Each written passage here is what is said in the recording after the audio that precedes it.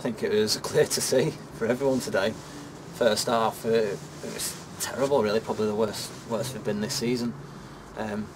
Just didn't get going. There's no heart, no fight. Which, yeah, it's really disappointing. And I'll be the first one to look at myself in the mirror and say I wasn't good enough today. But we've got another game coming Tuesday, and hopefully we can go and right the wrongs of today. I thought second half we obviously went and made a bit more of a fight of it, but it's easy to do that when you're 2-0 behind and there's nothing to lose kind of thing. We've got to do that from the off.